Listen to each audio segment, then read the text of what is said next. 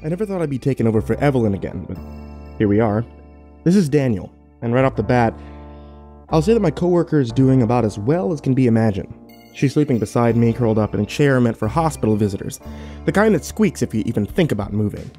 She's in pain, but very much alive. We both are. How it ended up like this is a long story, but I'm skipping none of the details. Finn kept true to his word. Days after Elijah had appeared and the fog made a mess of things at the station, the stress had slowed to a normal speed of mellow weirdness, and we began to see him returning to drop off deliveries and keep an eye on things. I remembered the relief on Evelyn's face as she passed her keys over to him, finally feeling the weight of their presence lift as Finn took our responsibilities for the weekend. This was the first day off that she had ever had since starting, unless being arrested counts as a vacation.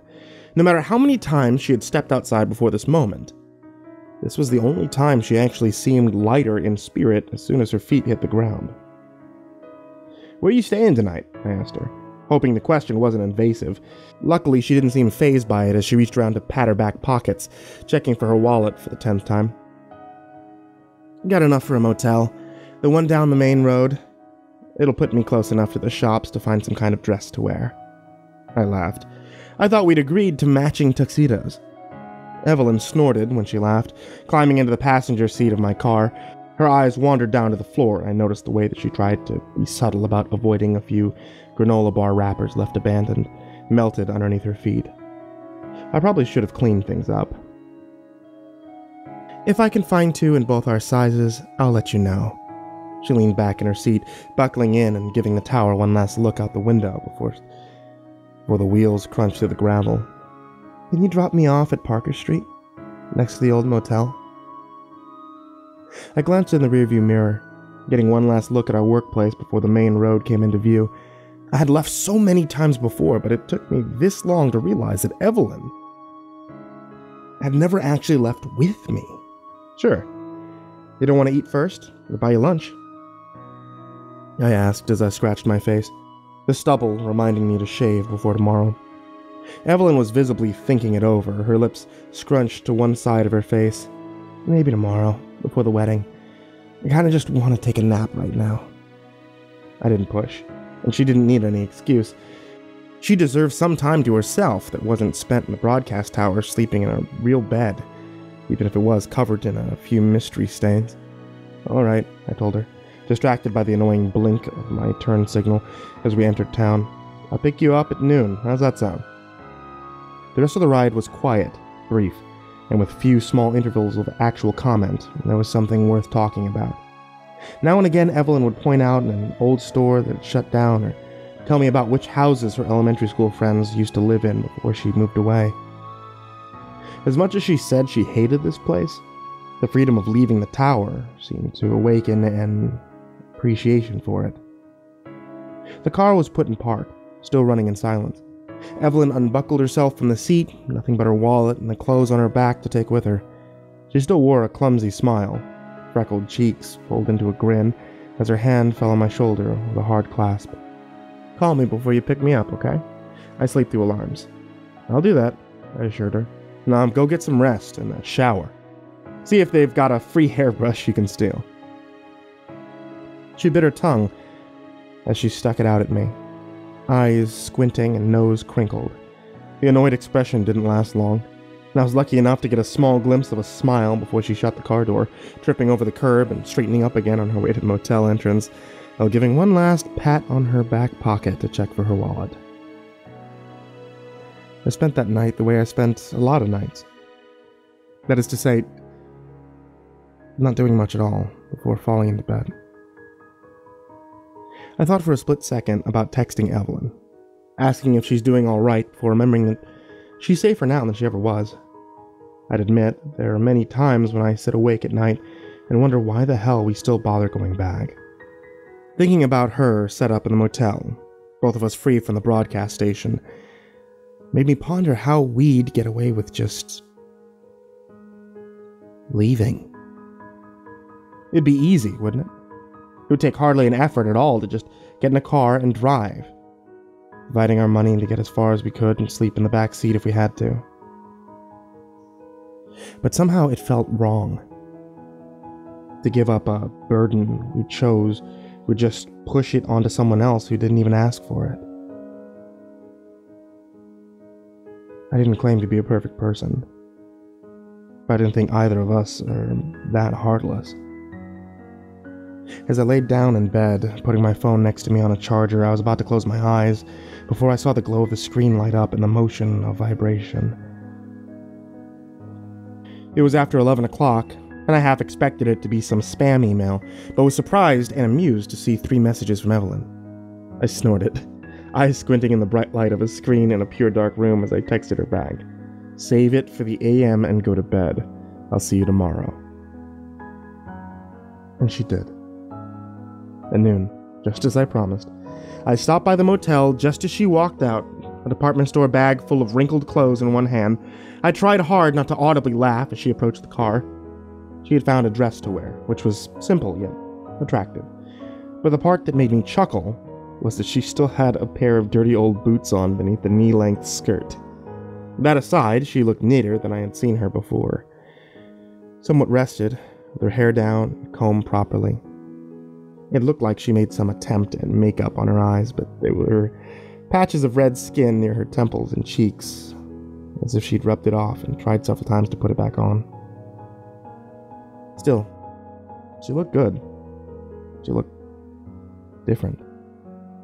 "Hey Danny, look at you. We're gonna be the fanciest assholes at the diner." That was the first thing she said to me, and at that point, I knew that the change of appearance didn't change the person. I was glad of that. "You look nice for a change too," I complimented, "and here I thought you'd find a tuxedo." Evelyn smirked, buckling herself in. "I was gonna buy one, but I didn't want to outshine you. Besides, I can't tie a tie."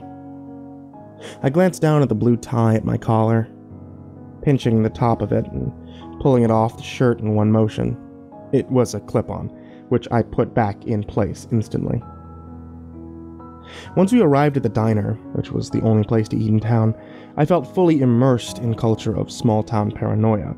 I didn't live here long enough to experience the feeling of being a local, but from the glares of townsfolk sitting at the bar, I got the distinct feeling that I never would. Evelyn was being very precious with her coffee cup, doing her best not to spill it on her dress. As we waited for our orders, she glanced around, but specifically avoided looking at any one person for too long. In towns like these, everyone knew everyone else. Everyone knew who moved in, who left, who came back, and who got into trouble. She quickly brought her attention back to me, resting an elbow on the table with her hand cupping her chin. "What's the bride's name?" she asked. God damn it. I felt like an idiot then. I had mentioned to her my family, but never even thought to introduce them the other way around. "Oh, her name's Adriana. She's sweet. You'll like her." I hummed for a second, trying to think of who else she might meet. "You'll get to meet my parents, aunts, uncles. Grandma only speaks Spanish, but you'll meet her too." Evelyn nodded. "Don't try chatting with Grandma. Got it." "Oh, no, she'll still talk to you for an hour, whether you understand her or not." I actually made Evelyn laugh that time. A real laugh. We saw people come and go through the diner, tables filling and emptying and filling again. We talked the whole time about anything other than work or the woods. She asked where I went to college, where I grew up, where I worked. We bonded over shared stories of crummy retail job woes and our weirdest former roommates, then complained about how bad the nachos were, while simultaneously trying to get another to eat an entire hot pepper in one bite. It's almost 2:30. We were 15 photos into a mobile album of my family's dogs when we realized we weren't alone anymore. A group passed by, made of 4 older men all dressed eerily identically in denim and trucker hats. The last one passed us. His eyes peered from Evelyn's face to mine, with a frown hidden somewhere in a bushy gray beard. He stopped, took 2 steps back to stand next to our table, and spoke to us. "I know you too." His voice was dry, old croak. "Heard you over the radio." Evelyn's gaze darted from him to me as the most uncomfortable smile stretched across her face, more like a grimace than anything else.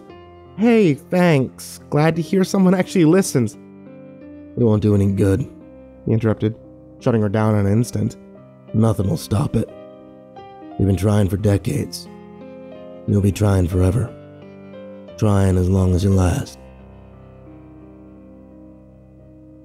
It's amazing how quickly everything seemed to dim, like the life had been sucked out of the room. The happy conversation meant nothing anymore. Evelyn was silent. I was silent. And the man took a moment to draw in a slow, deep breath. Then he tapped the front of his cap and nodded a farewell, saying, "Only one thing. Good luck." As unpleasant as that was, perhaps the distraction was a good thing. It was getting into mid-afternoon now, and we had a bit of a drive to get to the wedding, but Evelyn didn't mind the prospect of getting out of the village limits for a day. After getting in the car and passing by the last tiny corner store before the stretch of road began, the easy feeling was coming back. We rolled down the windows to feel the breeze in the mountains, keeping the radio off the whole day. It really was a wasteland. As soon as we left town and rounded the mountain range that separated our little piece of civilization from the rest of the world, there was nothing to see for miles. A rest stop with one gas pump flew by. Inside of a building, dark, and the door practically an even less pleasant sight. All the way there, I couldn't help but wonder if anyone spotted strange things on this side of the wood. The sooner all traces of that town disappeared, the better. Evelyn was talkative, but in a nervous sort of way, asking if I thought my family would like her, or if they'd try to get her to drink any champagne. "Don't worry," I assured her as we pulled up to the building, several familiar faces making their way in. "I'll make sure that you stick to orange juice tonight." It was oddly refreshing to sit through the ceremony, not only because it was nice to see my family and loved ones, but because it was a big reminder of how things still went on as normal with the rest of my world. My cousin and her new husband looked happy. Children attending were whispering and being quickly hushed by their parents. My grandmother was loudly crying in joy in the front row, which made Evelyn snort with laughter, even though I could see a trace of her own heartfelt smile.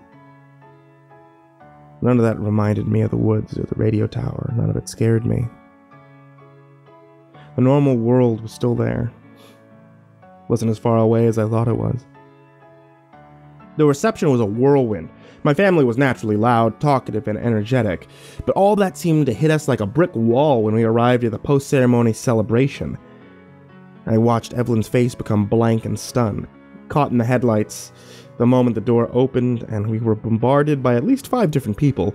Everyone wanted to know who she was, where I'd been, and as my coworker was getting her 3rd hug from a great aunt who assumed that she was my significant other, we made the decision that it was time to sit down before we were ambushed any further. "Your family's sweet," she said, once she had a second to sit and take a breath. I laughed, knowing what she meant by sweet. "Sorry, I know they're a bit much. I only told them good things about you." "Really?" She had that shit-eating grin again. "Did you tell them about my terrible crude language and all the highly infectious diseases I'm carrying?" "Oh, yeah. No, I warned them about the smell, too." She punched me in the shoulder. We had a good laugh before my mother decided to make an appearance at last, recognizing Evelyn by association. At first, it looked like my poor coworker was about to have an allergic reaction to the sheer amount of hugs that she had received, but eventually the socially exhausted smile was mingled with a real, genuine one. I left them to chat for a moment, came back with a drink for myself, and, just as I had promised, passed a cup of orange juice over to Evelyn. I'm not one to take back a promise. Before we left for the night, I learned a few things.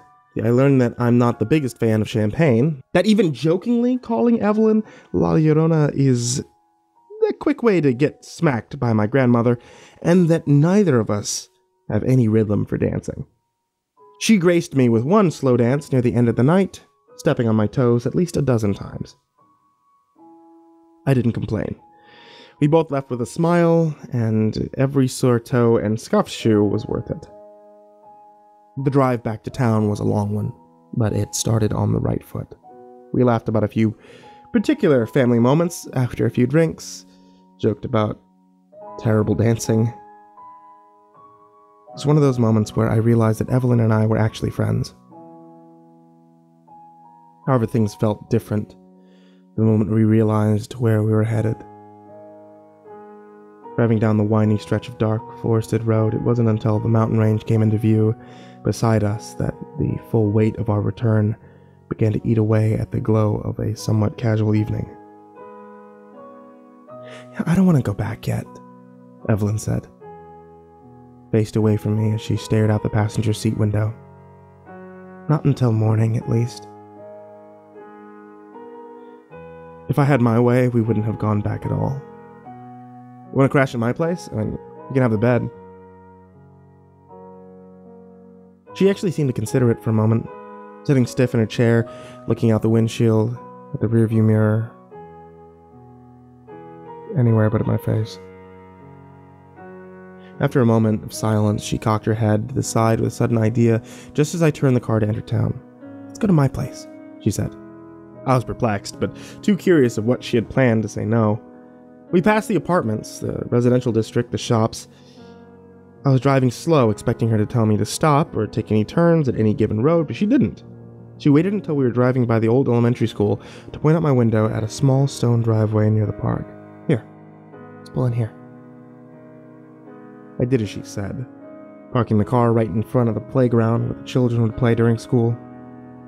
It was empty, as to be expected, and behind the swings and slides was an upward hill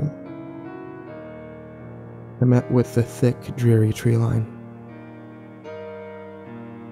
Evelyn gave me a look, eyebrows raised, nudging her head towards her door as she unbuckled herself. At the time, I didn't understand why we were there, but she was so confident that it was where we were supposed to be. She got out of the car, stretching her legs after the long drive, and I followed right behind her. "So," I started, hands in my pockets of my black dress pants. "This is my last residence," Evelyn stated it without hesitation, as if it was common knowledge. "I went to school here as a kid for a few years before we moved. When Jenny and I moved back and I ended up losing a place to stay, I slept under the slide for a little while. This is it. This is my place." She passed underneath the monkey bars, lifting a hand to tap the metal above her head. I, on the other hand, had to duck to go underneath it, all the while trying to think of a response. The playground looked used and well-loved, years of rust covering the equipment and the colorful paint chipping. The swing set made the most chilling sound as the chains rattled in the light breeze. I looked at the slide, which was made of yellow plastic and faded in the middle of years of use. Underneath was simply wood chips, as well as a few stray pieces of trash from children and probably adults who'd been hanging around after school. It didn't look like the best place to sleep. I'm sorry. And how else could I have reacted? "Shit, don't say you're sorry," she laughed as she grabbed his swing set chain, propping one boot-clad foot on the seat and instantly making herself taller as she slowly swayed back and forth. "Just ask if the wood chips ever poked my ass. Make a joke about it. It doesn't have to be awkward anymore, Danny." All right. I decided it wouldn't be awkward anymore. I gave her an embarrassed smile, sitting down on the swing beside her, and wondering when she decided to start calling me Danny. Evelyn plopped her heels back down to the wood chips to properly take a seat on the swing, using one foot to slowly tip forward and back. We were both facing the woods, a feeling that brought me discomfort, and I could only imagine it did the same for her. "Finn did tell you about the abductions, right?" she asked, and I nodded. "Said the kids were being lured into the woods outside the school." "Do you think he meant right here?" A chill went up my spine, and I chuckled, an awkward, reluctant sort of laugh. God, I didn't. Don't say that. You should wait until we leave to put that image in my head. Evelyn made a spooky "woo" noise and wiggled her fingers at me. This was how she did things. This was how we both did things. If we were scared and uncomfortable, we had to laugh, or else we'd go mad. We were swinging next to one another in silence for a few minutes, before eventually Evelyn began to slow, her foot nearly motionless on the ground and no longer propelling her forward movement. I noticed the way that she sat perfectly still, eyes stuck on the wood chips beneath her feet. "Wedding was nice," she said. a touch of sorrow in her tone. Thanks a lot for inviting me. Oh, of course. Well, technically, my mom invited you, but yeah. But I wouldn't have gone if you didn't say I could go with you. She was sitting still now, looking at me instead of at the ground. There was a sad, comfortless expression on her face, as if the fake smile she wore caused her physical pain. I didn't know what to say to make it better. You know, I hope I'd go to Jenny's wedding someday, maybe be a bridesmaid, help her get ready, go to some stupid party with all her other girlfriends that I would complain about for weeks. There was the joyless chuckle again. I feel bad for Elijah, though.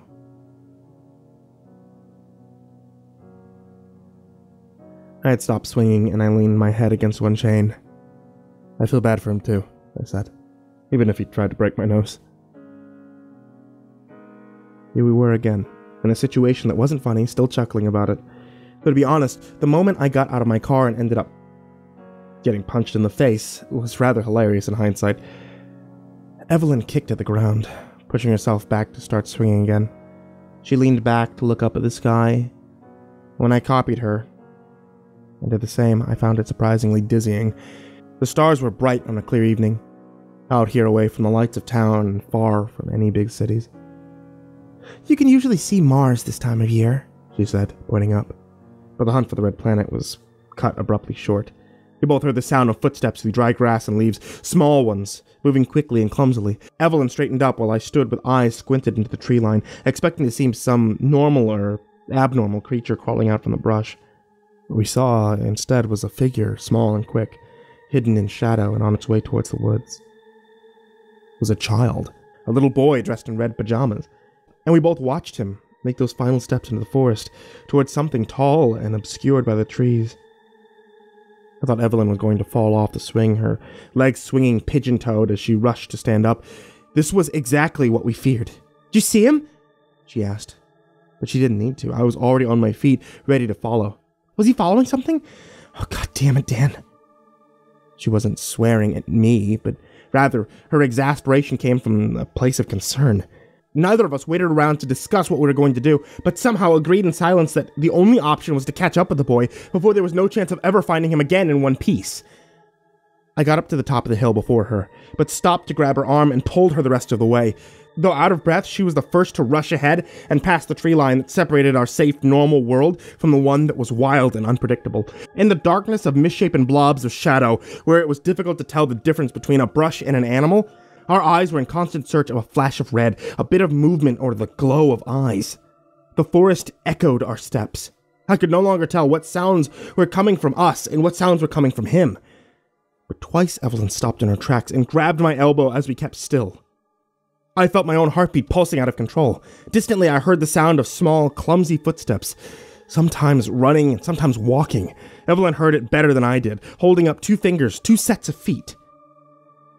We didn't wait around before speeding through the upward tilt of the hill. Where the hell did he go? Evelyn grabbed the tree, panting for breath, and turned to look behind us. I could no longer see the entrance of the woods. There was no telling how far we'd gone. I couldn't have even told you the direction we were facing after making so many turns. When we found the boy, then we would worry about what to do next. He was so young, so small. I know neither of us could live with ourselves if we were the last ones to see him alive but refused to do anything. I don't see him anymore, I told her, legs stiff as we soldiered on at a slower pace. We had both kept our voices to a whisper. We were already lost in plain view. There was no point in staying hidden anymore. Hey, little boy! We're here to help you! Where are you? A small group of bats tittered and squeaked above us as they abandoned the tree behind us, while in the bushes, the rustling of rodents moved further away. It left the forest in an eerie silence for a few seconds before Evelyn perked up and pointed a finger past me. I heard crying, she said, in that direction. The constant dull ringing in my ears drowned out the noise almost completely, but when I paid close attention I could make out small suggestions of a high-pitched, uneven sound. It was the sobs and hiccups of a child, moving further away from us until I could no longer pick it up, but Evelyn could. She seemed to realize this as she took the lead and guided us both through a section of close, growing pines that scratched at my neck as we pushed their branches aside. We were running full speed when we noticed a flash of red above us. He was on the ground, crumpled in a heap. My heart sank, hoping and praying that the only red stains in my vision were the color of his pajamas. As we grew closer, we noticed him moving, rocking back and forth. He was sitting on the ground, hunched over and pounding little fists into the dirt. Hey, don't move. It's okay. Evelyn dropped down to the boy's level. He looked alarmed to see us at first, his tears streaked, red face ready to burst into a terrified wail until he realized that he was looking at two very ordinary humans. He didn't say anything, but it made my stomach sick with dread to see him crawling towards my coworker and I, as if looking for someone to comfort him. He had to be no older than 3. Shit, this kid was hardly big enough to upgrade from a crib. This tiny thing could have been dead. And the sight of that is something I don't think I could have ever recovered from. Let's get walking. We'll either find our way back or we'll see the radio tower, one or the other. I offered my hand at Evelyn's elbow, while she preoccupied herself with picking up the boy, who seemed more than willing to cling to her rather than walking on his own. Shit. He's shaking like a leaf, she told me. I almost commented that maybe she shouldn't cuss around a little 3-year-old, but wasn't the time or place for that. Lynn, you been keeping track of how many turns we made? She grumbled at my question. No, I haven't, and I can't see a damn thing. She was silenced, jumping with a start as the tree branches behind us crackled and snapped as if something moved very quickly through them. For only a second, I saw a dark shape taller than myself, but it appeared and disappeared through the dense shadow in an instant. She backed towards me, holding the little boy tighter as he whined and hid his face in my shoulder. Walk faster. Walk faster! She was taking quick steps, trying not to jostle the child in her arms, while keeping her head turning in every direction. The look of panic on her face was one that I had only seen once before. It was the same face she wore the night the power went out. But this time we were in enemy territory without a generator. They were already here and looking for us, fog or no fog. No! We heard a shrill voice. It was the boy in the red pajamas, pointing behind us. No! No! We stopped. One last crunch from both our feet, bringing silence around us, and then another crunch, and another, moving astonishingly slow. I hated to turn, but we had no choice. My mouth was dry, my heart was racing as I glanced over my shoulder, seeing a figure standing perfectly still a few yards away with a blank, wooden stare pointed in our direction. His face was gone, or rather, it was covered. His face was encased in tree roots, and his clothes were torn to reveal a skeletal cavity with vines and bark twisting into his hollowed-out body. He creaked when he moved like a bristle tree, being blown in the wind, swaying on the spot. I had a fleeting thought that perhaps, if we stayed quiet and still, the blind creature wouldn't know we were here. But then I blinked, and he was closer. The sound of twigs snapping followed as if he took long, huge strides towards us on legs that creaked like wooden planks every time he bent his knees. He made no sound and no voice, as if the human inside of the mask had been eaten away entirely. The boy screamed and Evelyn and I began to run. Her speed impaired by the weight of her arms, she was screaming at me, yelling many words I couldn't make out, but a few that I could. Most of them were exclaimed swear words, but I distinctly heard one sentence: "Don't look back." I didn't, but my mistake was when I chose to watch her instead of watching where I was going. My feet hit the edge of a thorn bush, and I was more startled by the impact than actually injured. It was enough to falter my steps, and in that moment my upper body was moving forward faster than my legs were. I began to stumble, stuck in place, and the final impact that I felt before hitting the ground would be the last clear thing I fully remember. There was a blur of activity. Before my head hit the forest floor, a sharp pain sent a surge through my back. A heavy weight pressed in the center of my body, spine arcing as I tried to rise onto my knees, only to be pushed back down by the back of my head. I remember the smell of leather and mud, the feel of hard rubber kicking the side of my head, twigs wrapping around my shoulders, but they weren't twigs at all. They were wooden hands, flipping my body over until I saw the sky and the silhouette of the tree-faced man disappearing into the trees above, cracking his boots down into the middle of my chest. My sight was becoming nothing but a blur, seconds stolen away as everything above me moved faster than I did in real life. I heard the little boy crying. I heard Evelyn yelling at the top of her lungs. One moment I was looking at the stars, the next I was looking at her face as she pulled me by my sleeve, trying to drag me through the dirt with the boy clinging to her hip. "Danny, you have to get up!" Her voice was distorted. Suddenly quiet, sometimes loud, sometimes quiet, sometimes loud and shrill. "Danny, please!" I felt the grip of her arms as she attempted to lift me, but I couldn't move. My head felt heavy, my arms felt non-existent, and consciousness was there, and then gone with every passing second. A few moments were lost from me, but what remained of my awareness was brought back by a scream. Evelyn was telling the boy to run. Her voice was a dry crackle, and in an instant the warmth of her hold was torn away as she was ripped from the ground upwards. I couldn't blink. Couldn't even move my head. I could only watch the towering man, his wooden face featureless but his posture predatory, as he held her in the air by her throat. I was incapable of making a sound as the creature's free hand rubbed her forehead, her hair, pulling it out of her face and inspecting the look of terror that she wore. The only thing I could do was watch in silence, struggling to breathe while her flails turned into desperate kicks for freedom. The creature traced lines on her face with a long, sharp claw. That moment was so agonizingly slow before one finger found the top of her eyelid and pushed it upwards, revealing a frantic, darting eye.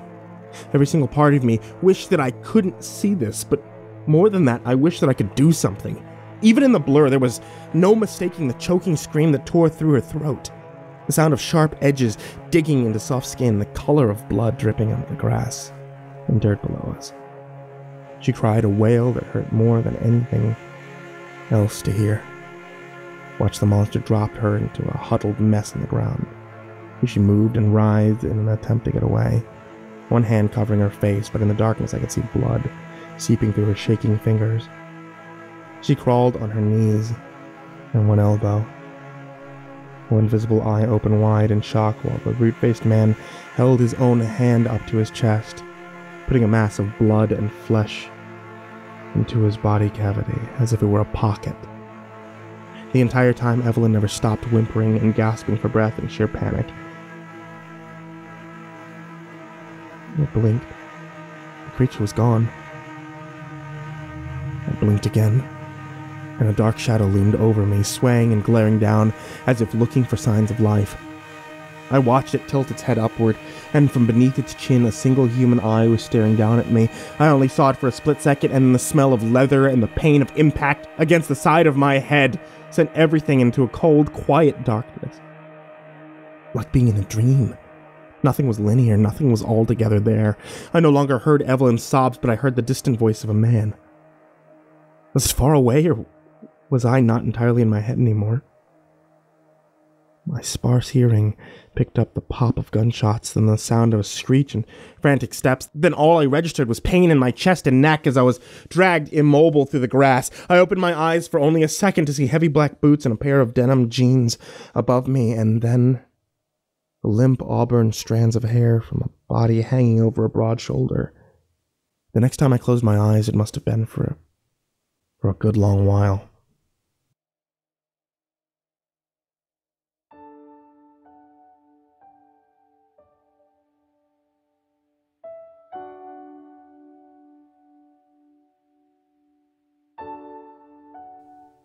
I didn't wake up until 2 days later.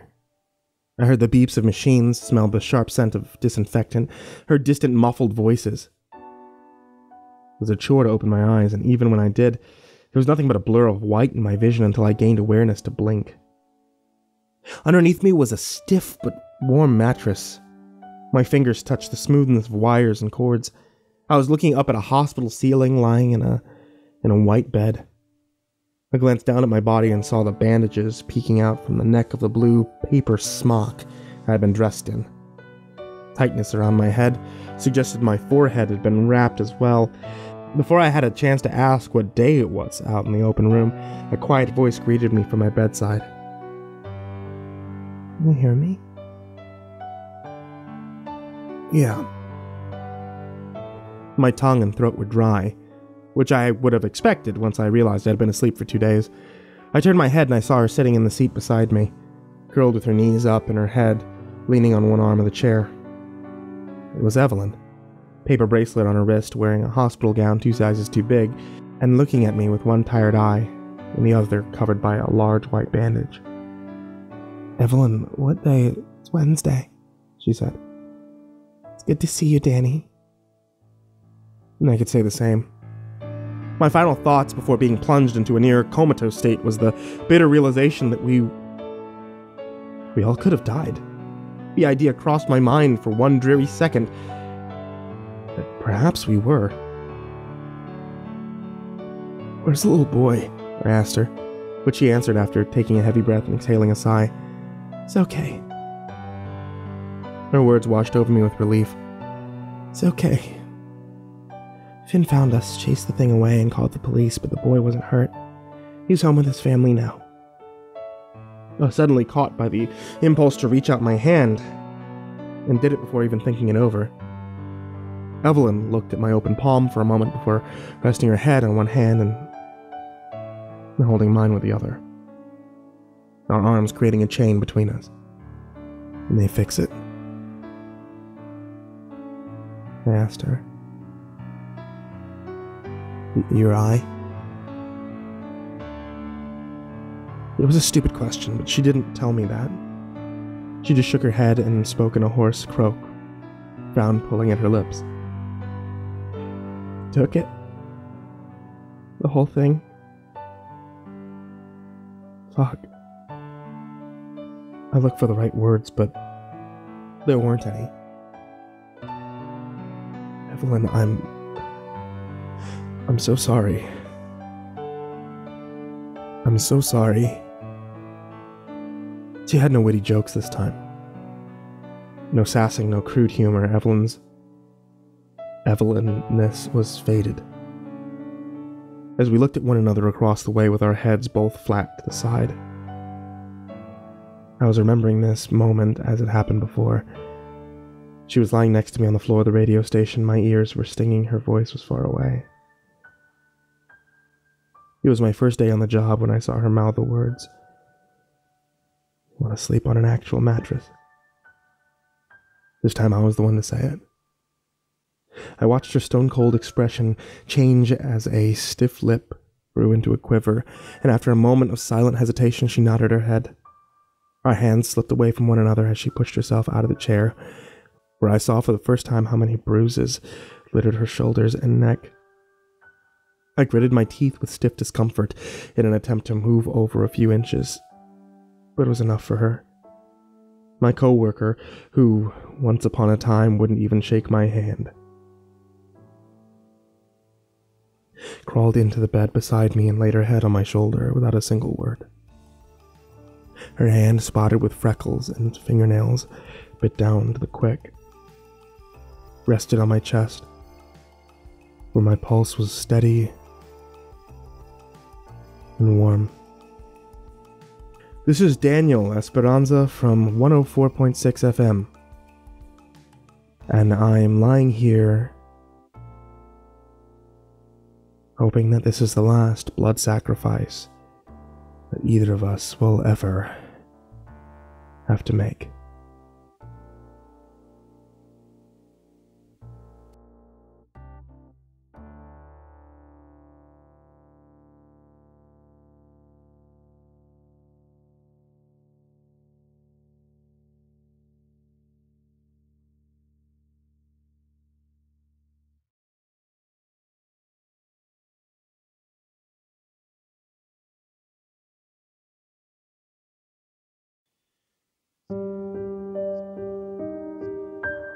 Hey there kids, and happy October. It's me, MrCreepyPasta, and I just wanted to tell you a couple things that are happening this October that haven't ever happened before.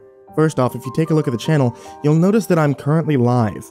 That's right, we started up doing a Halloween horror radio program. That means 24/7 without interruption, you'll be hearing CreepyPasta stories, read by yours truly. And as well as a few other guests that we've had on the channel before. The other thing are Halloween exclusive t-shirts. These t-shirts are available in the MrCreepyPasta link down below in the description. Actually, at any point if you want to check out the description, feel free to scroll down and see what kind of cool stuff's going on down there. Oh, and of course, the Halloween countdown starts on the 18th. Look forward to seeing you all. And sweet dreams.